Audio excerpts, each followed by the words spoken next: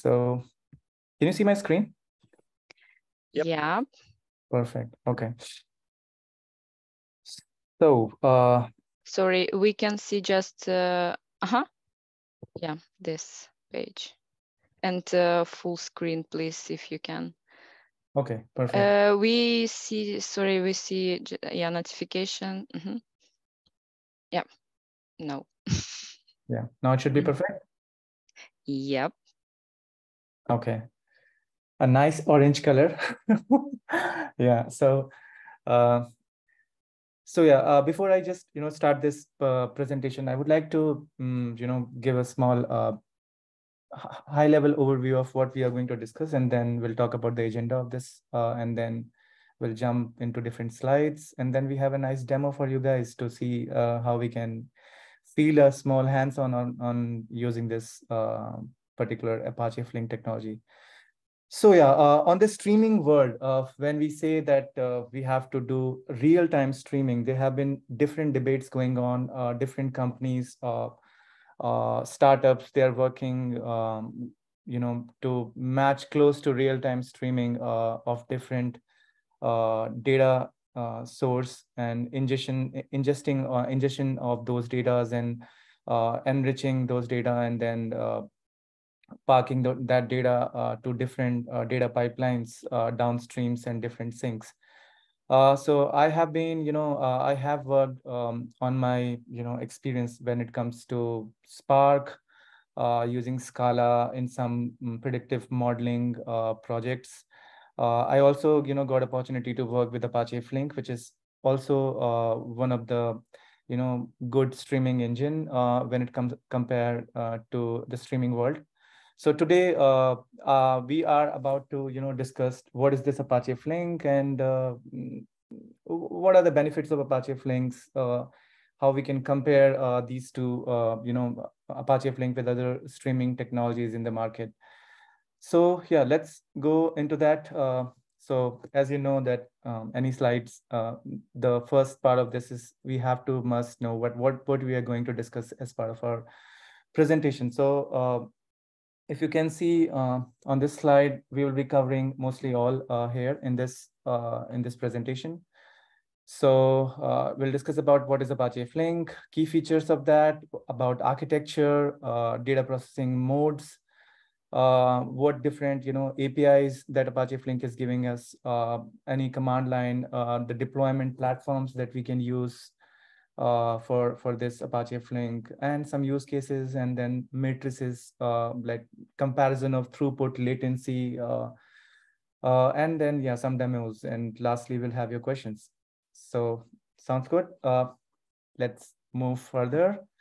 So as everyone knows, like a bit of history, Apache Flink, as everyone knows, Apache is an open source umbrella, and there exist many technologies under that umbrella. So Flink is one of that. They started actually this quite a long time back, and I know that there are many companies who are using this right now. Yeah, that's something which I think should be enough to know. I mean, you can definitely go to Apache Flink, documentation, see different flavors, versions which we have. So yeah, that's all about this. Now we are going directly into this Apache Flink ecosystem in short, right? So what is this architecture? Not exactly architecture, but yeah, how this complete Apache Flink in itself providing an ecosystem. So what it can do, what it is best suited for can be easily, you can easily find out from here in this presentation. So this is a very simplified version of a diagram, which I would say would be easy to understand for anyone. So to the left, you see here, there are different data sources. And most of these data sources are write heavy, meaning that data is coming with very big, I would say, the write latency, the write and the throughput of the data, the bandwidth of the data is too high on the on the source side. And if we have to handle such data, then this is the technology that is the best, that can be taken as a, one of the technology in the market. If we want to get the benefit, definitely, we have to compare the trade-offs, comparison to other technologies in the market, like Spark streaming, Kafka streaming, and many others which are kind of in development, and then there are some in research. So yeah, so this is on a very high level, ingesting some data, real-time events, and then doing some enrichment here, and then again parking that into the, to the sinks, like different destination systems. So you can use it for matrices, for dashboard, whatever you feel like, Elasticsearch, put it on Grafana, Kibana boards to see the real-time, D3 charts.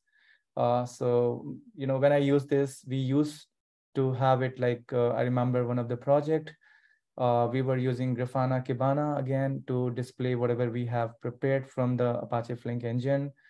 Yeah, and we have different source and, downstream systems where we are getting data and writing it through. So yeah, that's on a very high level. Let's go to the next slide. Yeah, so this is actually a bit more in terms of details about what is this real-time stream processing mean. So I hope like most of you, when we say do a real-time stream processing, what should it signify? In the streaming word, when you are saying you are doing a real-time streaming, it simply means that you are matching exactly the timestamp, the moment the data is ingested into the system. It should act on that data immediately, and then enrich or whatever operation need to do, and then send that data to the final system. So that's something which we are trying to say in terms of real-time streaming. So I will come to a part later wherein we say that Apache Spark is one of the competitive, very popular in the market. Why it's not real time or close to real time? Why Apache Flink is close to real time? We'll talk that part in a bit. But yeah, that's something. So Apache Flink features are many features it's giving us. Like batch processing is something that you also can support here. There are different API set. Fault tolerance, exactly one semantics. These are the things which comes in when, let's say, there is something which happens, nodes failure, or the cluster where you have deployed the Flink module, it's broken down. In that case, how we are going to say that, okay, the message which was sent from the source system, are we sure that it is going to be received only once? There should not be any duplicacy. So all these things pretty handy and pretty configurable in Apache Flink. Event time processing is something which Apache Flink always considered. So whenever the source system generate an event, it just add that time, event time, and then using watermarks and other stuffs in Apache Flink, we can process that event natively, close to native, I would say, underlying core libraries, event time processing, so that the arrival and the order the data is coming in, it's matching to what is expected in the output. High throughput and low latency, this is a general, I would say, one of the reason why we say, and we are discussing about Apache Flink, we'll discuss that in different matrices. Stateful processing, whenever we say stateful, it simply signifies that, okay, whenever in terms of any failure, are we maintaining any states? Let's say we are rolling or giving a new deployment, or let's say some updates are going on, how we are going to maintain the current state of the the real-time streaming engine. So it has a good support on that, rich set of APIs, scalability, high availability. I think this is a very common standard and convention who are coming from the architecture side, that all these systems, they should be highly available, scalable, fault tolerance, and all that. And a good community as well. So let's go to the next one. So now we'll focus mostly on these two parts, which I think are quite common nowadays when it comes to stream processing and batch processing.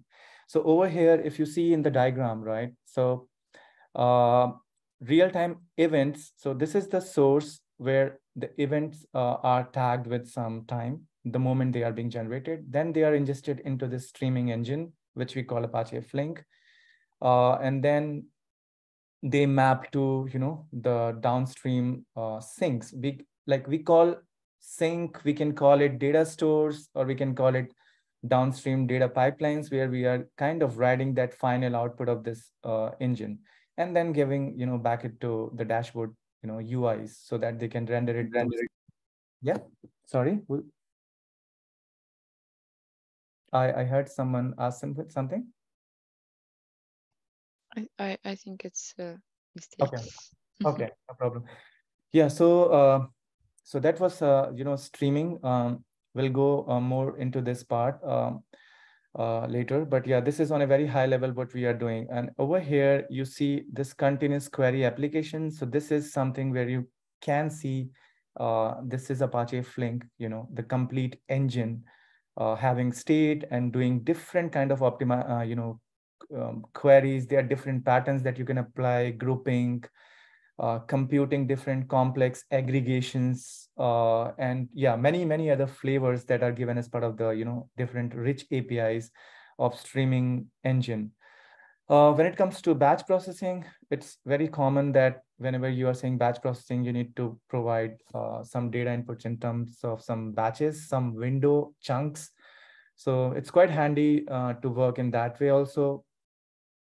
So the good part of Apache Flink here is like the source and the downstream sinks.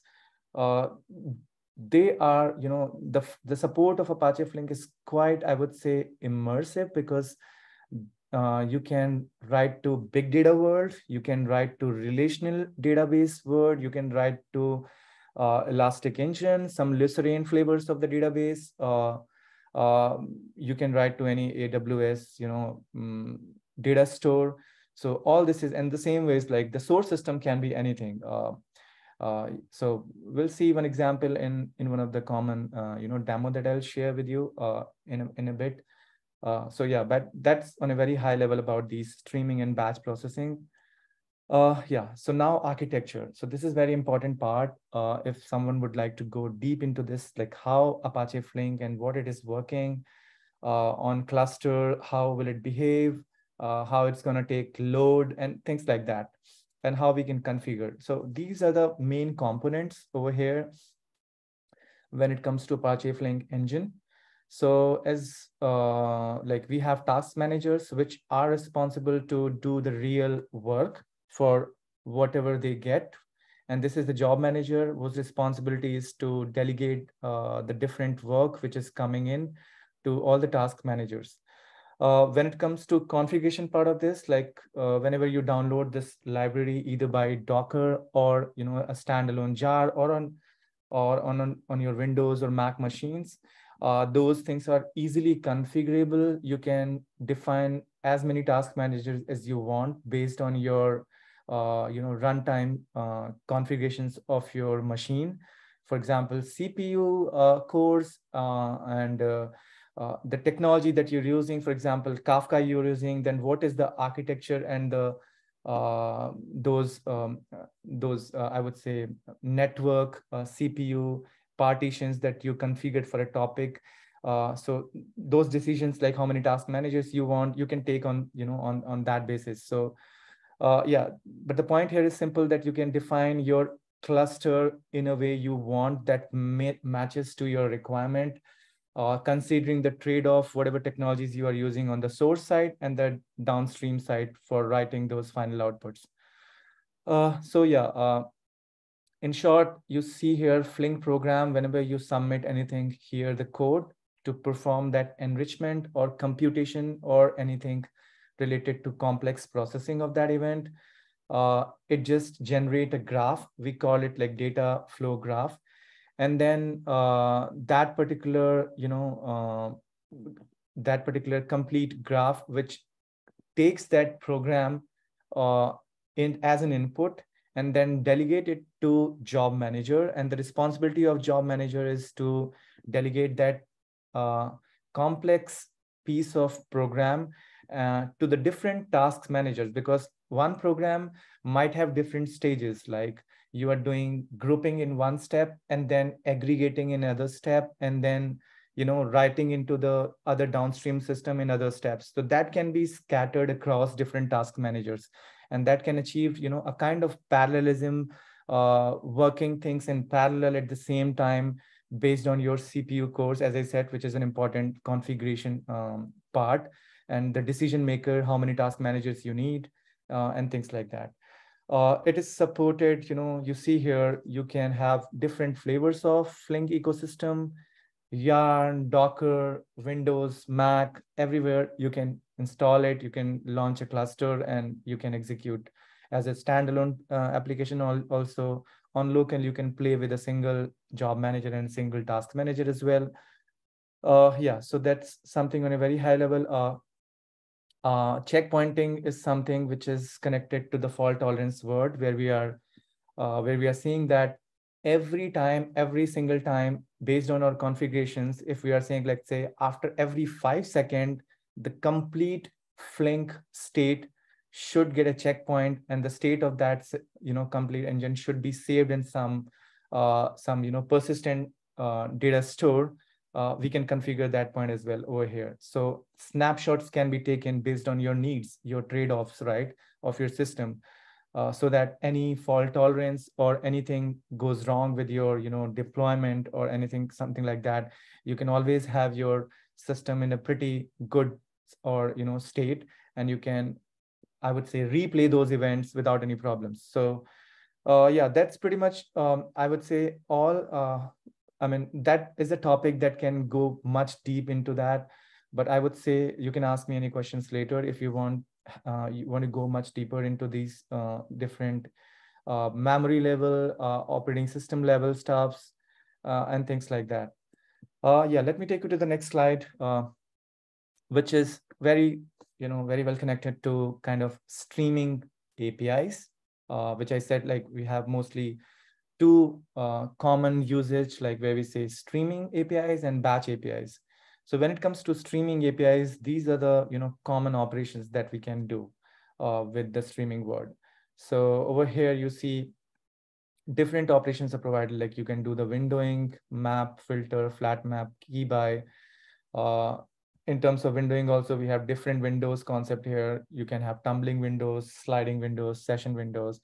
Not sure if anyone has done some work in the streaming world, but these are the common data structures that we see and we talk about when we talk about streaming. Specifically for Windows. So time semantics, as I said, they play a very crucial role, making it a real-time, close to real-time streaming engine. So event time, processing time, ingestion times. So the event time is the time when the, which is coming from the source system, and processing time when it is processing the data. Ingestion time is the time when the event get ingested into the system. Yeah, so it's simple and clear, I would say. Stateful processing allows maintaining, as I said, taking different snapshots based on checkpointing that you have configured, and storing that into some persistent store to handle some failure or network failure or deployment issues in case. Watermarks, they are used in event time processing to indicate, for example, let's say, a source system is generating the data. Let's say there is an IoT data generator. It can be anything. Let's say, a machine, a blood pressure machine, which is there in the hospital, right? Generating your blood or pulse rates quite frequently. And then you want to do something. And then let's say the machine stops. And then again, it started, sending some data. So in that case, if you want to play with the ordering and do some, customization in the ordering of the data, like what was the old data, what is the new data, is there any, mismatch in the order it should come or not? So there we can play with the watermarks here. We can define some rules wherein we, let's say, okay, so if this particular data set is coming after this timestamp, okay, we are going to handle it in this way. And yeah, based on different watermarks, we can take, handle those events accordingly. Key streams are nothing. They are mostly common, like whenever we're getting an event, we can key that event with some special keys so that we can perform on a very high grouping level that, okay, let's say, for example, let's say key 1, okay, is assigned to some set of data, and key 2 is assigned to some another set of data. And then based on different keys which we have tagged for, let's say, T1 T1 timestamp T1 to timestamp T2, all the events are tagged as key 1, and timestamp T3 to timestamp T4, all the events are tagged as key 2. So if we are doing like this, then what we are saying that in real streaming, we are creating another keyed streaming, and then we can segregate our keyed streaming based on our different needs, right? So this is something also possible. It's a kind of, grouping your stream into substreams based on some tagging, right? Fault tolerance, event time processing, connectors, we'll see later, like what are the connectors available. Okay, so this is a very small, simple snippet when it comes to Java world. I'm sure most of us using Java here, but yeah, as I said, it's a very good, there is a good support with Scala as well. If you have done some work on Scala, then you can definitely use that as well. It's not only specific with Java. So Flink APIs or Flink jars, they're available with different technologies. So this is the example where we have word count streaming. So over here, you see here, whenever we want to do something when it comes to streaming, we have to use stream execution environment. And then we can choose here, get execution environment. And there are different flavors here. There we can pass parallelism of the data we want to read. And then you can set here, let's say how many, threads you want to read that data in your streaming word. So that number of threads that can connect to your source system. So I'll explain you one example also in a demo, what I'm trying to say here about parallelism and how to create threads here. But yeah, this is a small snippet. We are creating the execution environment. Then this part is kind of getting the data. It can be input read file. It can be any big data platform. It can be any real-time messaging queue. It can be any relational database. Any source is okay. You can read the data from there. And then here is the real part where we are doing the real streaming. So this is the part where we are just, splitting our file based on the lines, and then key buying by word, and then counting it, how many words that particular file for every, file contains. So if you see here, we can write our own wrapper here for different flat map operation. So this particular flat map is just, reading, like converting that file line by line, and then you are kind of reading all the words which are there in particular line, and then finalizing it for the sum, this operator. And then at the last, you can get the, word count for your key base, like whatever word you have, you can get the count of that. So yeah, this is one of simple usage. When it comes to batch API, there is a small difference. Like data stream is something which is for streaming, data set is something for data for batch. And all other things which you see here, more or less common that you can perform even with the batch APIs. When you see sinks, as I said, sinks are nothing, but they are the final destination systems where you are going to write that data, right? Partitioning is something which is quite common standard term in all our horizontally scalable systems. So for example, Cassandra, if you talk about, or let's say you talk about Kafka and things like that. So we are talking always about partitions, right? So this is also something configurable here. You can configure your partitioning for these operations. Yeah, so I'll not again repeat all those things again, because this is more or less common operations that you would like to go do with the batch. It's just like these are the batch APIs where you're sending a bulk or chunk of data rather than real streamings. Okay, so when it comes to batch API, this piece of work, so yeah, there you see the only difference is here we are using data set, because this time we are saying the batch, and we have to perform, more or less all the things are same, but we have to look for like what API do we need to use for my batch. Yeah, so now coming to the fault tolerance, which I was talking, a bit in my previous slides as well. So batch, fault tolerance in this Flink word is quite, I would say, like very happy to say that They have very good configurations for this. You can create different checkpoints, which can take periodically snapshots for whatever the states your Kafka, this Flink engine is. And then you can save those snapshots in whatever database you feel like. Like, for example, you can use RockDB and other backend, databases in order to save the state of your data. So all these things, I think I pretty much explained you already in previous slides about fault tolerance, how we are doing checkpointing. Those things are quite configurable. You can reach out to me if you have any questions later that how to configure these checkpoints in our in our program, how we can store those things, and yeah, and anything connected to that. So this is on a very high level, like saving the state of Apache Flink engine to different snapshots, so that anytime any failure happened, then we can restore the Flink engine again from the saved state. Those states we are calling checkpoints. Okay, and checkpoint is also, the technical term in Flink when we are saying that we want to do fault tolerance. So not to be confused, yeah, here it's exactly in sync with what APIs we get from Apache Flink. Okay, so benefits here. And the key components. So as I said, like key components, which are very important, state backend, we are saving the state of our Flink engine, stateful operators, right? So they are different. When we say we are saving the state, at the same time, we should talk also about the operators, like those different operators, map, flat map, all the grouping and computation operators. So we can also save the state of those operators. Checkpointing is again using the state backend and giving us opportunity to do the fault tolerance. And these are the benefits here. Deduplication is something where we can handle the duplicacy exactly once semantics, right? And how to handle that at least once, exactly once, and all these things are configurable here.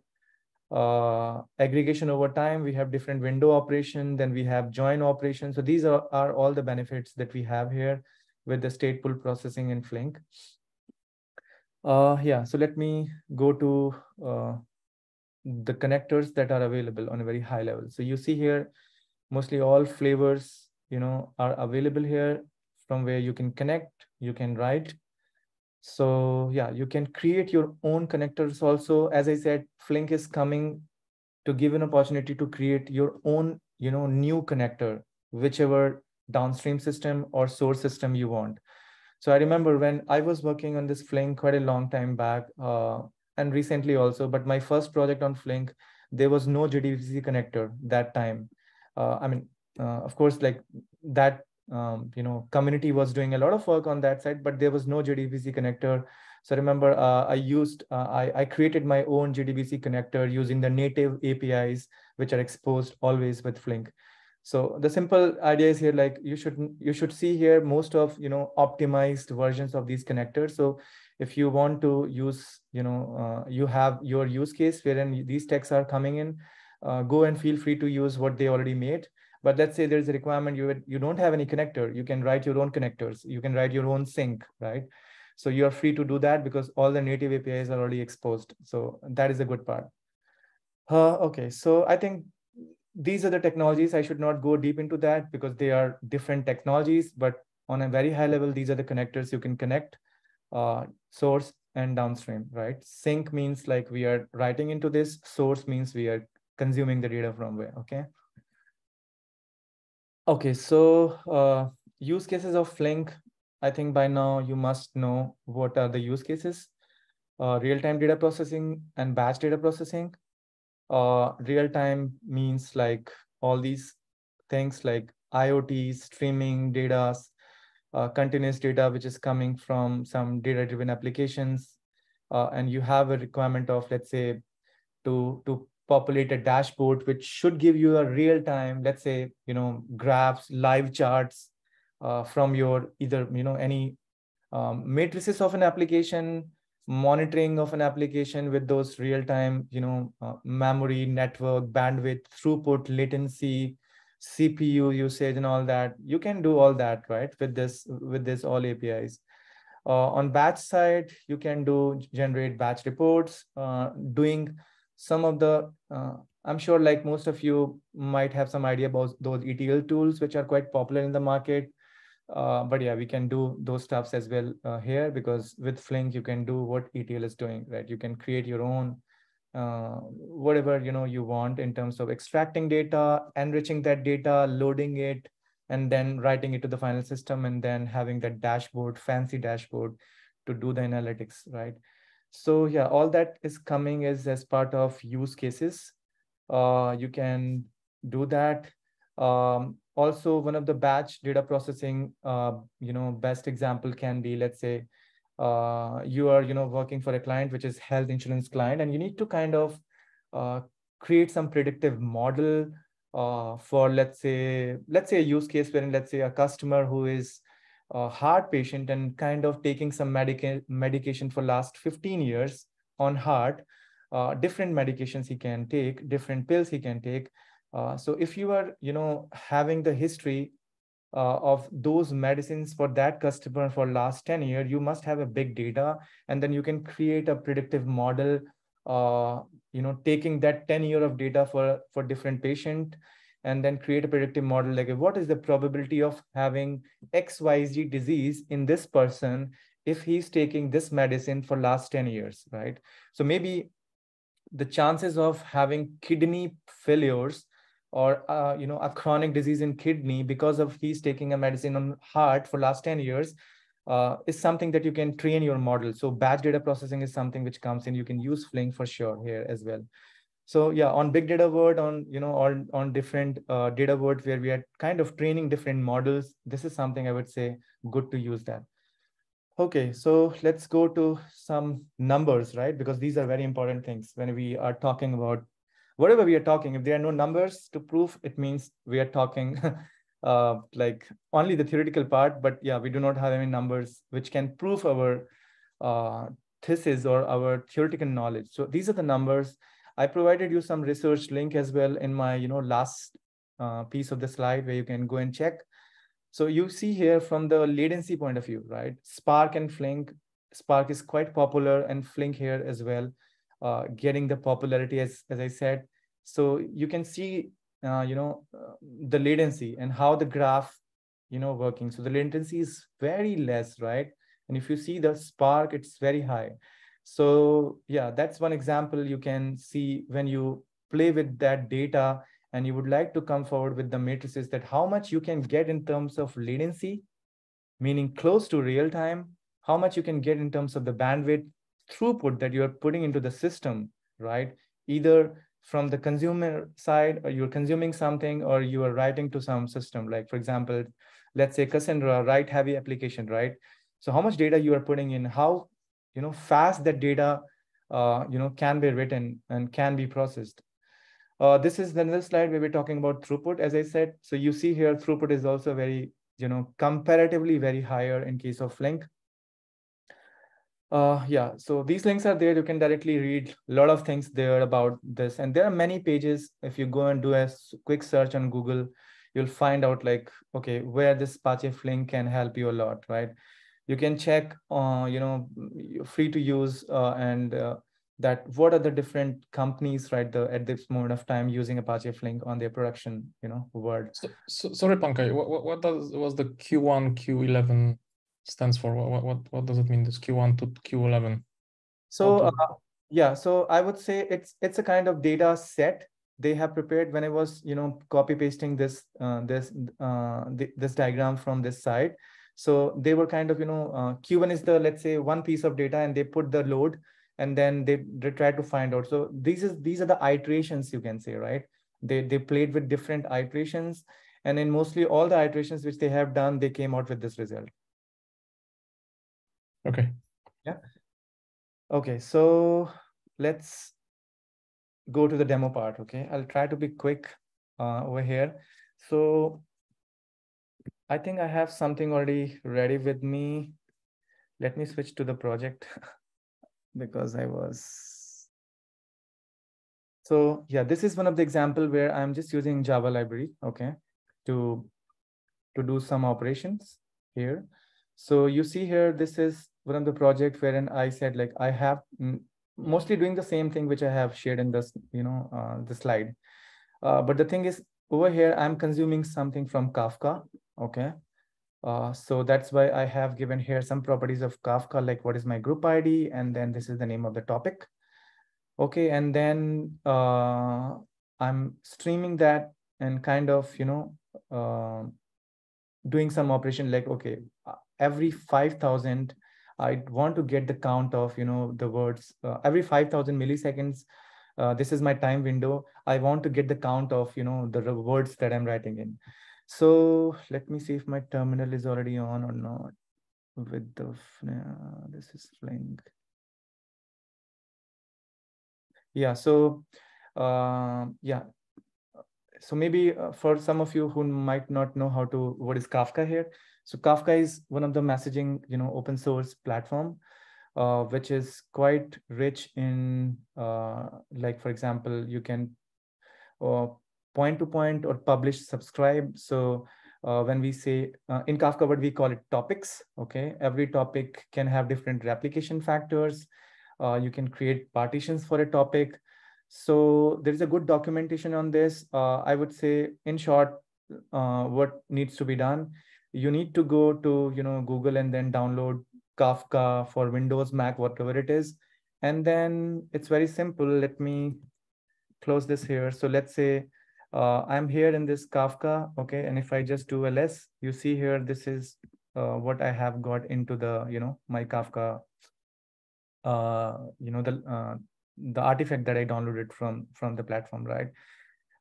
And then what we have to do, we have to start, we have to do some things definitely. So for example, we have to create a consumer, we have to create a producer based on whatever needed.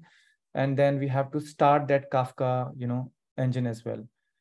So, and also we have to create a topic in Kafka, right? So that is also something very important. I can share that all information, let's say, in my email after the presentation, that how can you create, a particular topic, and some of the links which you can use for Kafka to create topic, to create producers, to create consumers, and things like that. So yeah, so let's say I am in this Kafka, and now you see here, I'm using Kafka server start.sh and then config server properties. So that's why I said, like, I do not want to go deep into this Kafka right now. So on a very high level, configurations are something where you configure like how many, when we say Kafka, like start the cluster of Kafka, then you also have like your zookeeper working, which is going to deal with like how many task managers you are going to work with. So all these things are configurable right over here. So I'm just starting the cluster over here. I'm starting a zookeeper. Okay.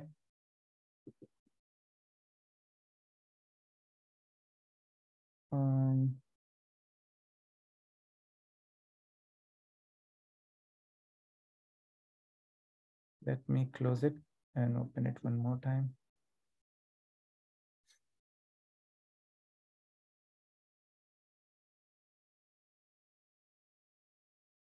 Okay.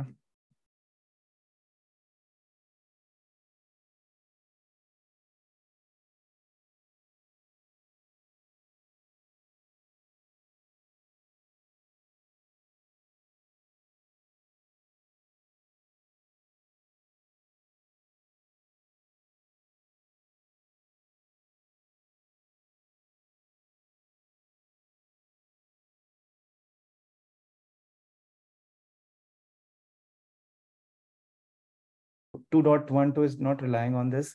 So you can start your server and zookeeper at the same time. I mean, it is not important to have an order, like which one first.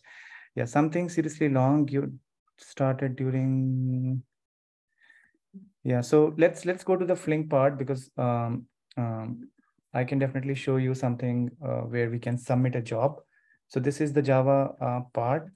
So in short, like I can explain you, let me open the Flink. Okay, I'll come to this part later. So So when it comes to Flink, I also had this Flink over here. And which Flink we had?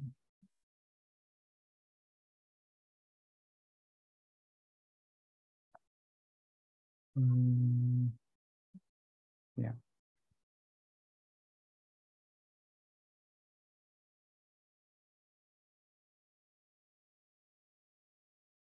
Okay, so what I'm going to do is here is to start the Flink. I mean, I downloaded the Flink the way it's simple. Like if you go to Apache Flink .org, there you can download your compatible, operating system level like Mac. You can use also Docker to download this. I also have Dockerized version of this Flink in my machine. So if you have, yeah, so I would like to show you demo based on what I have in my, as an artifact, which I downloaded directly from for the Mac. So over here, let me start this Flink engine.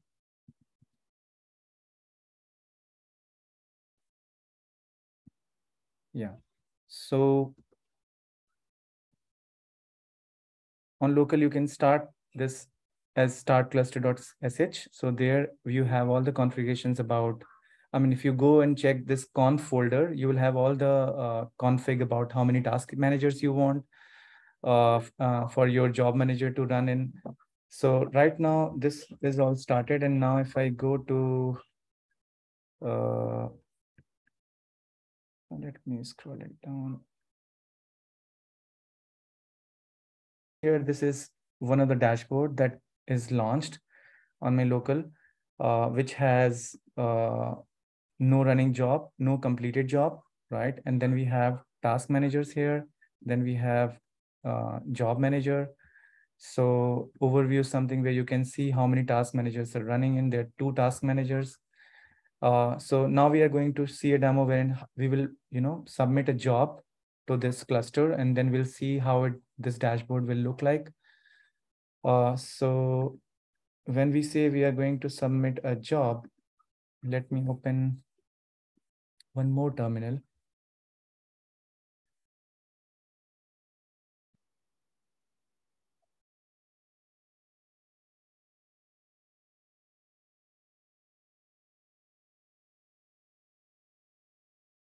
Okay. So now I should have that with me already because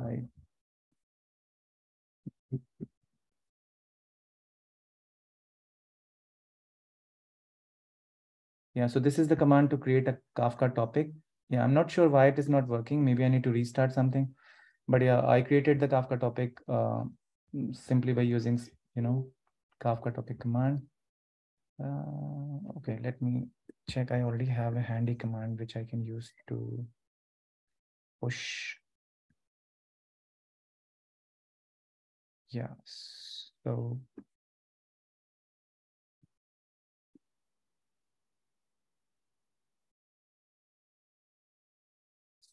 yeah, this is one. So what I'm saying to Flink cluster that run my this jar. This jar is nothing but a program which can be written in Java and Scala, similar to this. Okay. So let's say you created your whole library of Flink, and you have written all your computing and aggregation operation, enrichment, writing it to the Cassandra, let's say for example, and reading it from Kafka and whatever, right? And you created a jar out of it, and then you use that jar over here, and you can push that jar to Flink cluster, right? So over here, I'm reading it something from input file, and then writing, because this is a very very common example to understand. And then you will see here. So the moment I just enter this, the job has been submitted. And now if I refresh this page, so you see here, we got one job, and you see here, whatever we are doing right now, this job is finished, by the way. So whatever we are doing here, it is showing me all the stages, what operations we have performed, We can see start time, end time, the duration this particular operator took, and then all other things which are responsible. As I said, if you have used watermarks or something like that, task manager, how much data it has consumed, and then many other more details which are quite easy to see here. Did we have any checkpoint or not? We have not done any checkpointing, so it's just showing us 0 results here. And now, if you remember, like when I submitted this job, I was expecting an output to an output file. So let me check, because the output file was into the Flink folder. So let me go to the Flink folder. It's here. Today's, okay, this is one. And yeah, so this is the file that we got. And if I open this output, you see here, so we got this output, which was there in that output file. Like I put some random, numbers here. So 5 milliseconds, it created, I mean, it just generated not 5 milliseconds. Sorry, I was confused with my example. So this word count example just counted the number of words. So hello, 1, my is 1, name is 1. So all these, the count for different words. So yeah, so that's pretty much all for this demo on Flink side. As I said, I already have configured my Docker here. I'll be sharing all those commands with you that you can use to because this time, whatever I'm doing right now, you see it very clearly. I downloaded Flink on my machine and then running the cluster. You can do the same job on your Docker container as well, right? And then you can go do a sh to the container that you're running the Flink, and then you can start your cluster there. You can submit job on your Docker as well. So it's quite handy. Regarding Kafka and the example, I do not want to, spend time, because this is quite very, I don't know, it's very weird why it's not working. But I would say running a Kafka and then creating a topic. Okay. So what this code will do actually. So when you have your Kafka, Zookeeper running, and you got your test topic, let's say, in that, and then let's say there is some service, right, which is responsible to write into the Kafka, right? So this particular program, or this particular library, which I will put to the Flink, it will read that Kafka topic infinitely. Okay. And then it will do some operation. What this operation I was doing, it was like every 5,000 milliseconds, I need to count how many words that Kafka is writing. So that count will be printed, right? So that's what it's supposed to do. This program is supposed to do. Maybe what I'll do, yeah, I'll create a small Loom video after I restart my machine. Something seriously weird, because it was working yesterday. I think it's fine. I think it's fine. I mean, at least in my opinion, we can imagine, yeah, how that works. I mean, don't waste your kind of time, if I may propose something. Yeah, and let me go back to one of the more, also one of the good part, which is kind of like, we have covered almost all part here. Kafka window, which is you see in my code, web console, Docker, word count demo, and then there is this SQL client, right? So whatever we are doing with this Java, Scala, creating deploying it onto the cluster, Dockerizing it in a container, we can also do the same thing with SQL client, right? And what does it mean? It means that Flink has provided a client where you can write a kind of SQL semantics SQL query, and you can tell the SQL engine, Flink SQL engine, hey, read this Kafka topic, and these are the boot servers, these are the configurations of this topic. Read this topic and generate us the live data and perform these computations, right? So for example, I will try to show you a very basic example, and it can go to very complex level. You can read a Cassandra also as part of SQL client, right? You just need to provide the configurations for the source, and then write your query just below that, and then it will generate the real time, the output that kind of being generated in the Java as well, right? So, okay, let me be very quick here. Flink SQL client, okay.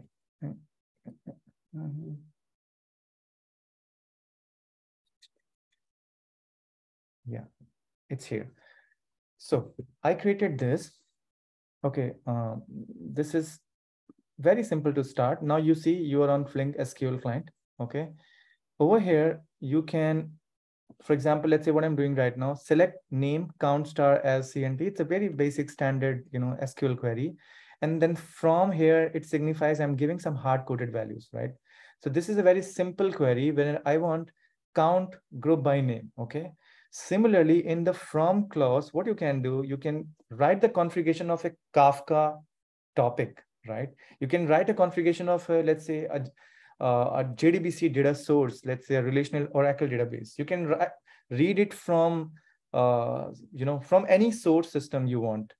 And then you can run whatever complex computations you want to get. Like you can perform here windowing, you can perform here grouping, you can perform here simple select, and many flavors, right? That you can read as part of the documentation. So if I just press enter here, so yeah, so you see, this is the screen we got. And now this screen will be there, forever until your machine is not off or your server is not dying, and it is generating the output like this, right? So when it is Kafka, you will see the real, numbers coming in or updating in. So because Kafka is something which you get continuous stream of data. So there you'll get a nice idea about. So let's say, what is the purpose of SQL client? So the purpose of SQL client, let's say before you push your deployment, or let's say your library to production, you want to validate your changes that you're doing into the code. You can use this SQL client, of course, to see what other live results that you can get. You can park those live results into some data pipelines, like let's say some static text files or some reports. And this SQL client is quite handy. You can give it to management, right? Because these SQLs are not very technical. At least some basic SQLs can be given to the management, right? They can use it, and then they can see the output, right? What is the output? And then when, let's say, you get a sign off, okay, everything is good from the business and leadership point of view, stakeholders are happy, you write the code, and then boom, deploy it to the production environment. And yeah, this is what also I thought to cover it here. And I think, yeah, that's all. As part of Flink, I think I covered almost all. Let me check if I have anything pending. No, it's the questions time. Thank you. Yeah, guys, if someone has question, please unmute and ask or use chat. Hi, I have one question. So in under Apache, we have quite lots of projects like Apache Spark, Apache Kafka, and we also have Kafka streams. So my question is, Apache Flink kind of a substitution for some of those technology, or is it supposed to be used with other technologies? In terms of kind of Apache ecosystem, where does it stand?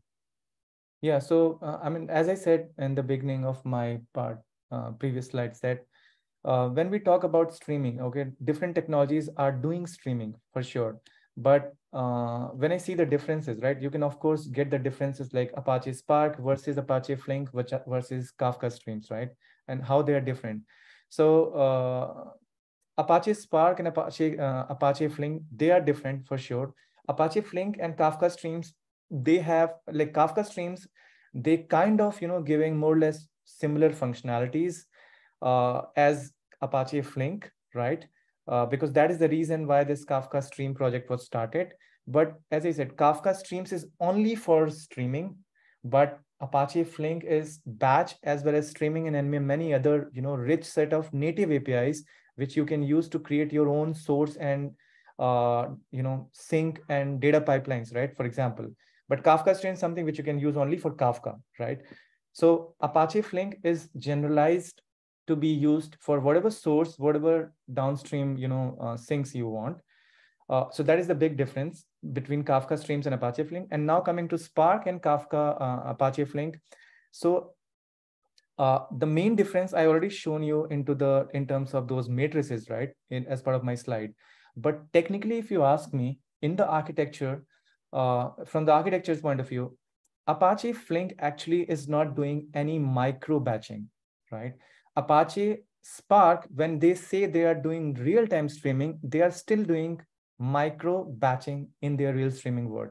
They are not processing an event, basis the timing of that event, which is the key identifier for the real-time streaming. But Apache Flink, they are not doing any micro batching concept. They are kind of doing, they are playing with those timestamps, right? The real timestamps, and then ingesting those events and then playing with those different flavors like watermarks for delayed events or out of order events and things like that.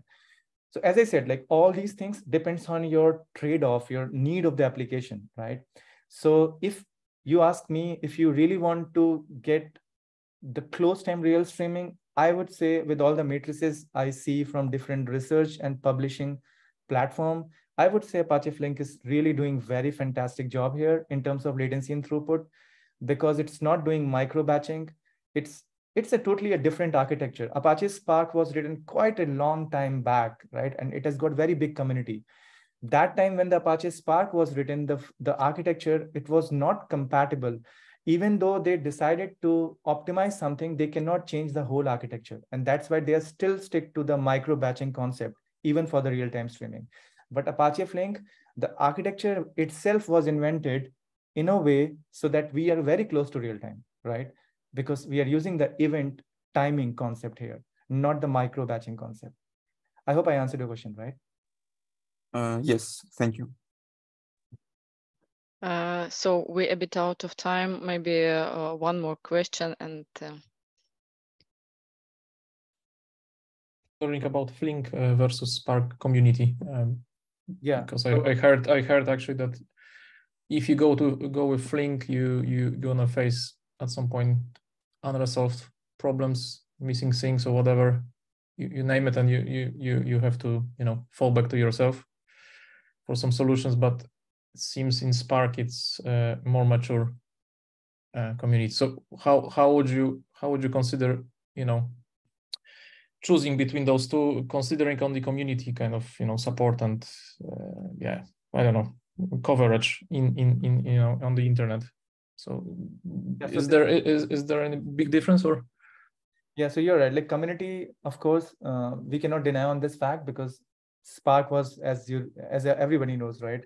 It's a quite old and very, it's quite old, got its age, and a very big community comparatively with the Apache Flink.